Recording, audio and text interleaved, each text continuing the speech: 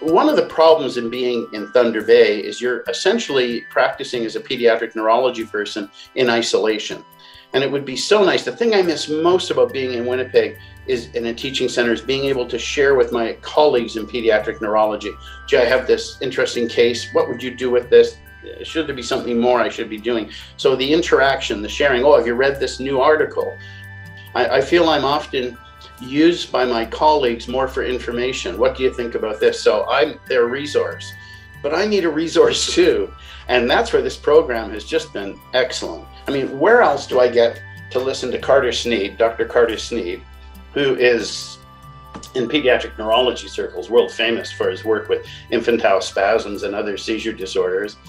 Someone along the lines of Dr. Donner, Elizabeth Donner, Dr. Andrea Andrade. I mean, these are top people in their field.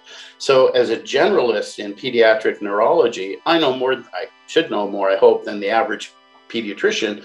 But these are the elite, and they're the ones who can update me. And that's one of the values that I wanted out of this.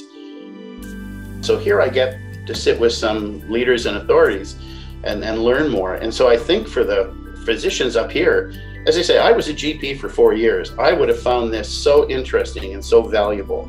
It's a great form of CME.